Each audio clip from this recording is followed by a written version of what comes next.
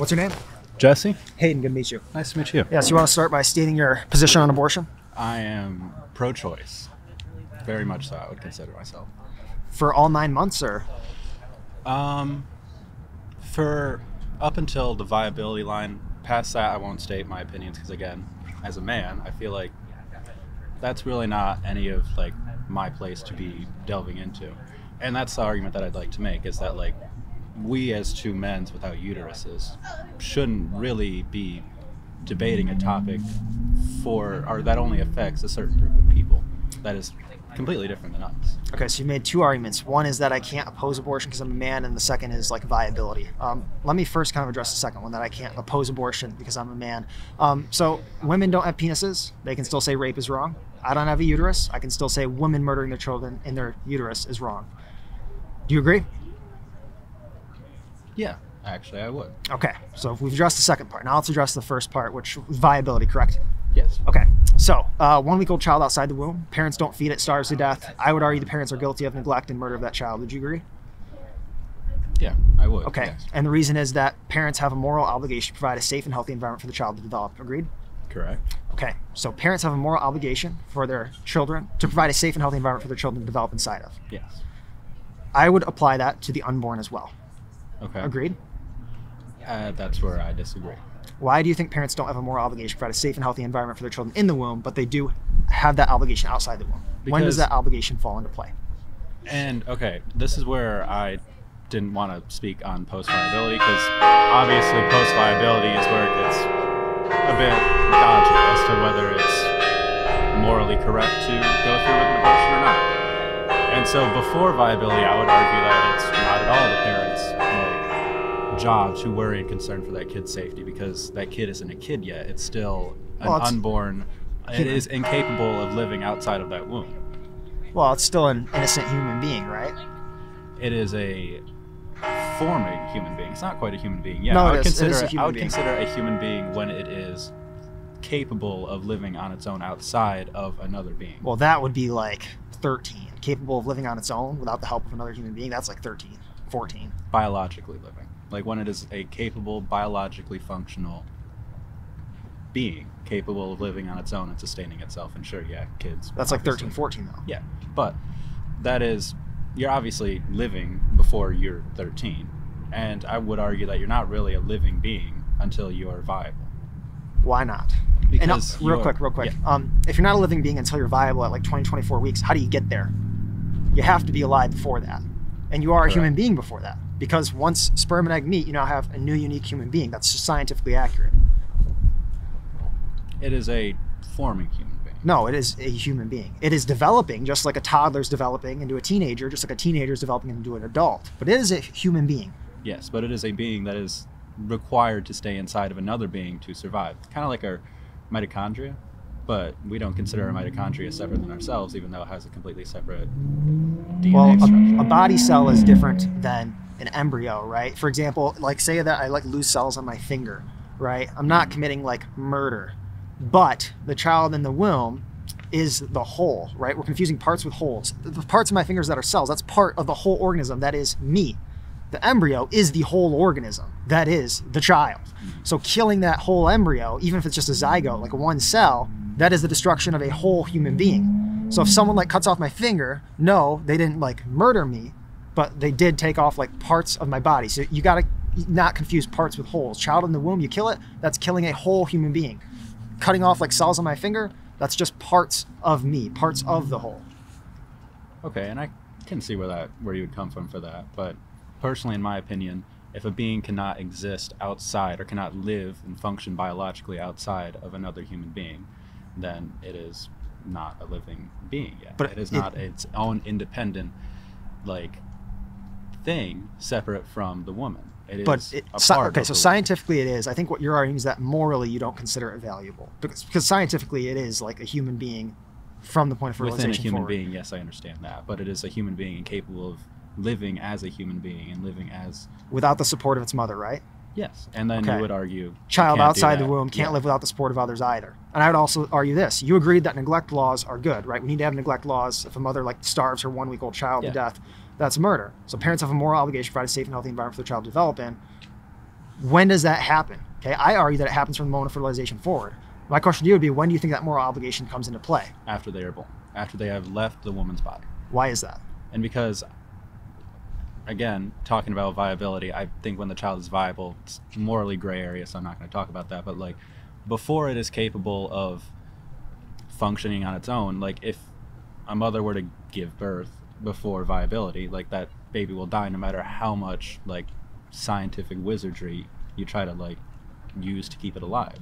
If it is completely and entirely incapable of living on its own, even breathing on its own, eating on its own, then I would not consider that there's some viable human being. 1 week olds that can't breathe on their own or eat on their own. Like they're on a ventilator. You can't kill them. However, with the use of technology, we are capable of keeping them alive, and that is why the viability line has been pushed earlier and earlier and earlier throughout the years, because our technology has advanced and we've been able to keep kids alive earlier than they come out. So real quick, you mentioned that you don't think parents have the moral obligation to provide a safe and healthy environment for their children to develop until they're born, correct? Yes. Okay.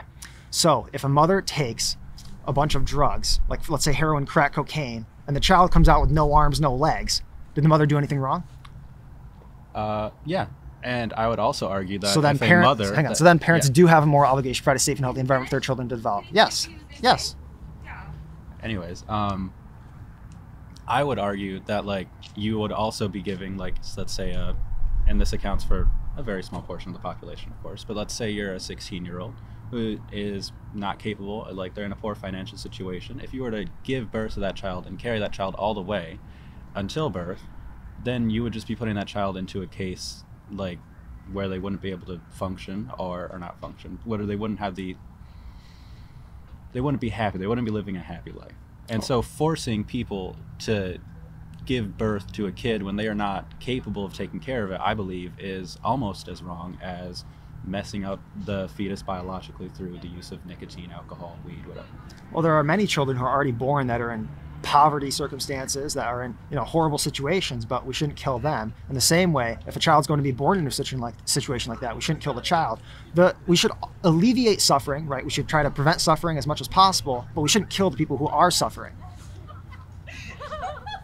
But the baby isn't suffering yet. It's not capable of conceiving that it is suffering. Well, it is. I mean, it can feel pain at like a certain point during at development. 24 weeks. And I'd argue that. And I'd argue this. I'd argue even if someone can't feel anything, right? Let's say someone's in surgery and they're unconscious and they're like completely numbed with anesthetic, right? And someone goes in and like rapes them.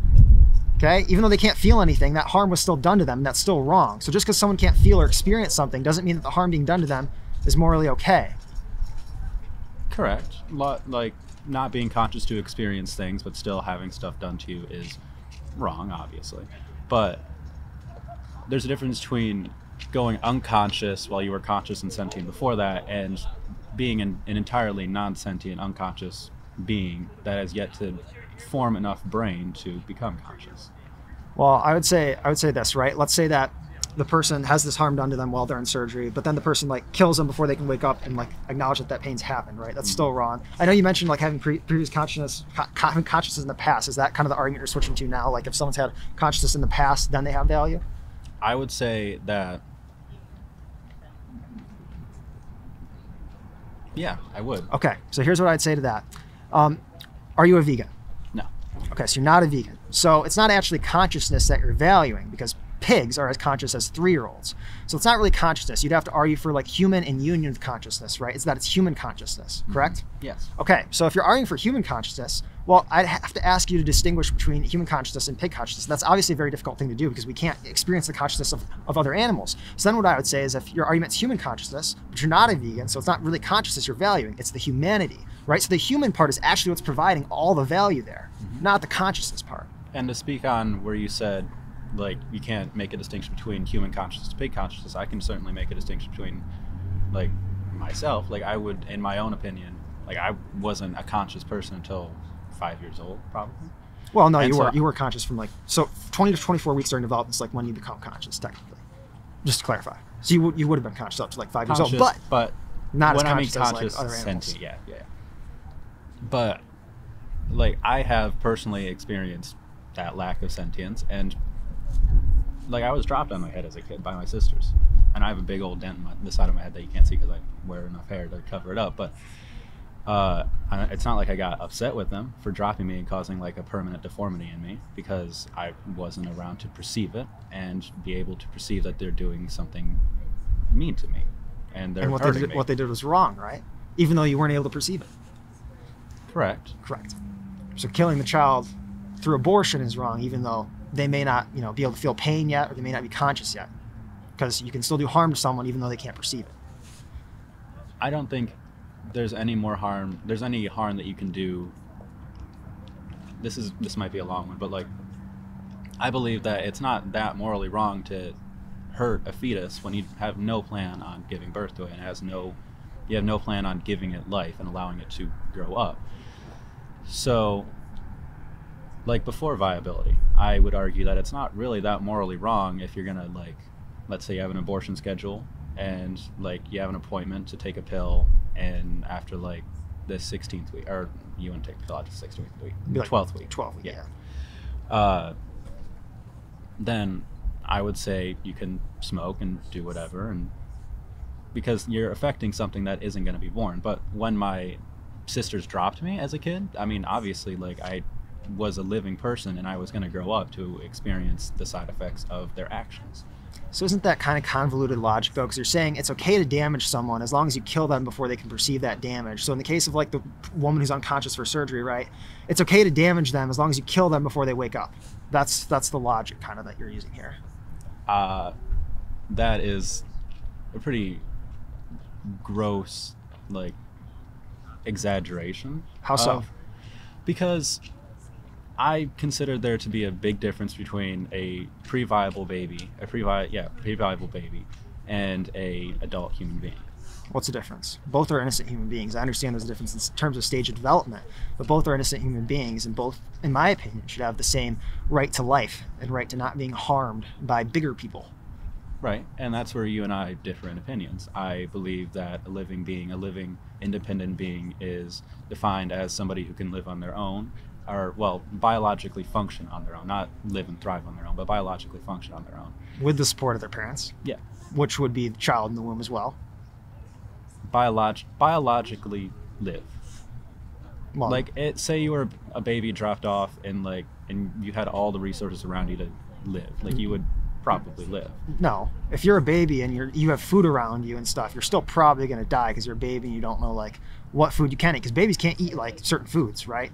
Like, some foods will, like, cause them to choke and die. Like, babies choke a lot. Like, you have to kind of watch them when they're eating. So, like, you can put a baby in, like, many situations, they're probably still going to die. Even if you put, like, diapers and, like, food there, they'll probably still die. Because they need the support of their mother, just like the child in the womb needs the support of their mother. And if the mother doesn't provide that support to the born child or the unborn child, my argument is that that is murder. Because it is. And then I don't think we will be able to come to a middle ground here, because we have different definitions of what an independent human being is. Okay. All right. Well, I appreciate you sitting down, man. Yep. Have a good day.